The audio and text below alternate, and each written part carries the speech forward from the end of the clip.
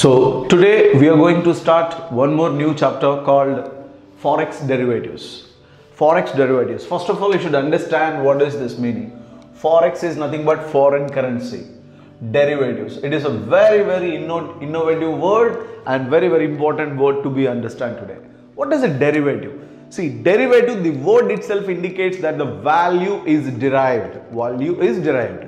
So derivatives is nothing but, frankly speaking, in this session, derivatives is a contracts. Derivatives is a contracts. It means, frankly speaking, it is an agreement between the two parties. Why the people will come to the contracts? Because to protect themselves from any defensive or any risk or any defensive. So here derivatives are contracts used to expose changes in foreign exchange. Used to expose in changes in foreign exchange. So derivatives are contracts used to expose or restrict changes in foreign exchange, or frankly speaking, derivatives gives a shelter against of risk. See, what this against of risk, somewhat, if you go with one more line, I will brief up. Derivatives is a financial instrument, understand, it is a financial instrument whose value is derived. This financial instrument value derived from the value of other assets, which is known as underlying asset, When the price of underlying asset changes, the value of derivatives also changes. So from the given direct point of view, I will explain now. Here, suppose, let us take Kisan. Let us take Kisan. Do you know Kisan company which produces tomato chips? Tomato, what is that? Tomato liquid. Tomato liquid it produces.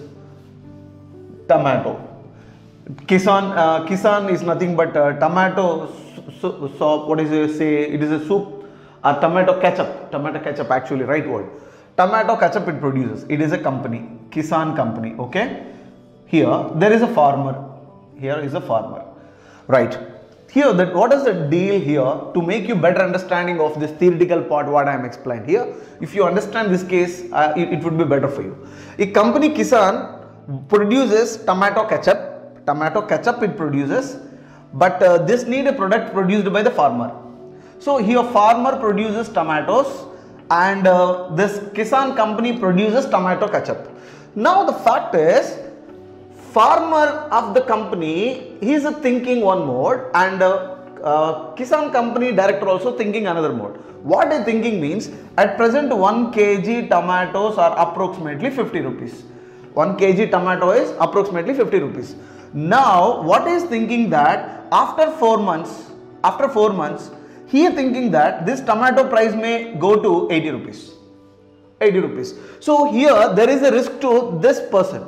It means that now at present he don't have any risk, but in future he is thinking that, oh my god, in future the tomato price may goes for 80. In this case, the Kisan company has a risk element because 50 rupees of tomato he is supposed to buy at 80 rupees.